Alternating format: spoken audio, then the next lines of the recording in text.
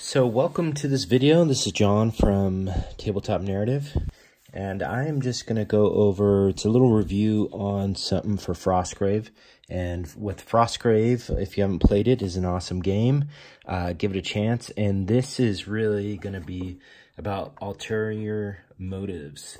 It was a card set that you could purchase, and basically it would add some different dimensions, some like secret objectives, things that you might reveal to just make the game a little bit more interesting, a little bit more fun.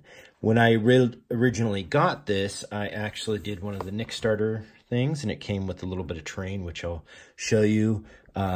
Goes with some of the rules. So the basic rules here that we're going to have is, as you can see here, and what it does, it kind of changes the treasure a little bit. So they want you to use 5 instead of 6 treasures.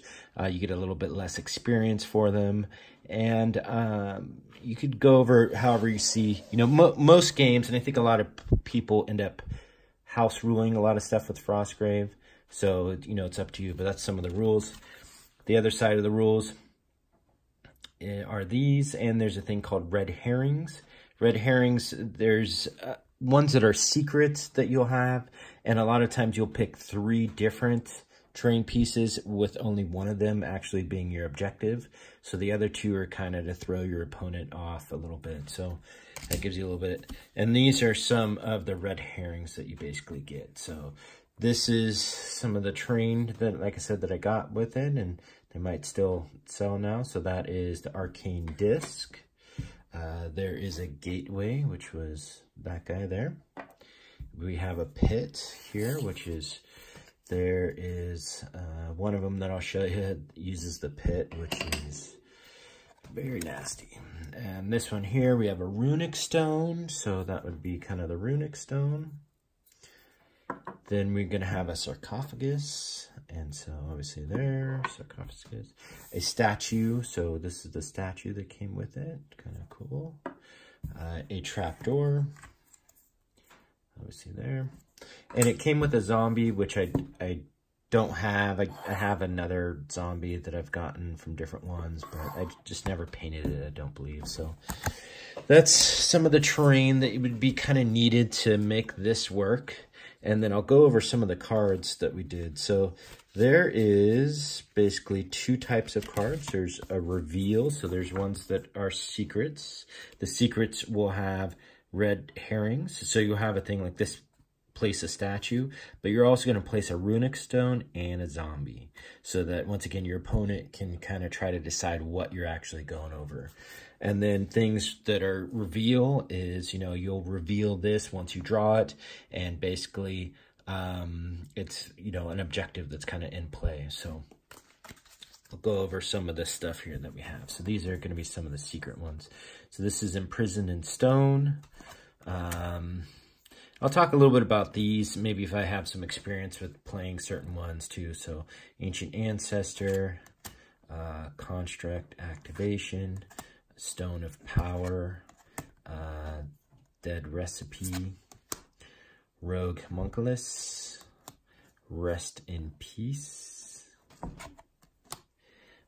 true reflection, the drawing knife, fate dial, haunting, it shall be mine, draw the line, the hunter, captured starlight, circle of possession, arcane geyser, the money pit, last words, the last meal,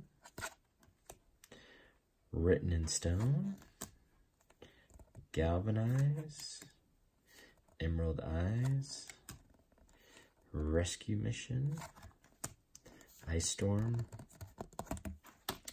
the transporter, and soul drain. So before we get into the reveals, I'm going to talk about this soul drain one, because this was a crazy one that we had played. So, and So what I found with these is we played a couple games, I think, where we drew these and just played them as we saw fit. And some crazy scenarios and stuff came up. And this is one of them that came into place. And so just to kind of go over this one is a trapdoor was placed. And my opponent, he set it next, like right in the center of the thing. It was next to a bunch of treasure and all that type of stuff. And so we ended up just having a big fight. And there's almost all of our armies and all of our guys our soldiers were near this trapdoor. And so when it triggered, you have to basically take make a fight roll.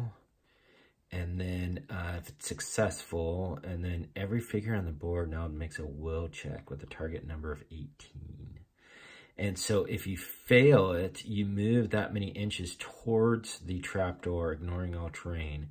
And if you get into the trapdoor, it's basically you reduce to 0 health. So it just sucks you into this thing. And so the crazy part was it literally almost probably killed the majority of our warband. So, but this was super powerful. It was one of those things where it was a very cool moment. But if we're going to play again and again, I would maybe remove this because it wiped almost everything out. And which can be pretty powerful. So there are some of these that you maybe want to read over and go through. One of the things too that I found is I think we played a Halloween style campaign where there's 3 specific missions. And what I did is used these, and I picked 5 or 6 of them. And so when each player would play on that specific board, they would only pick for these. So I was able to actually use the terrain better and accommodate the the creatures and stuff like that to that specific board. And that was really cool. I think that could be a good way to kind of use these. So these are some of the reveal ones. I'll go over there. So there's Wraith Run, Break the Illusion.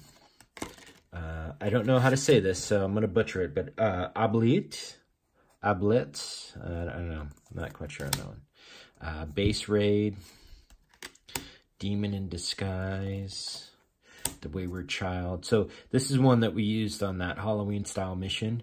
And I remember we had a bridge, and so I had a specific kind of child thing that I made up, and we put it on there. So if you drew this, one of your objectives in your secret or your missions would be to try to rescue this child from, it was like in a graveyard and stuff like that. So that was pretty cool.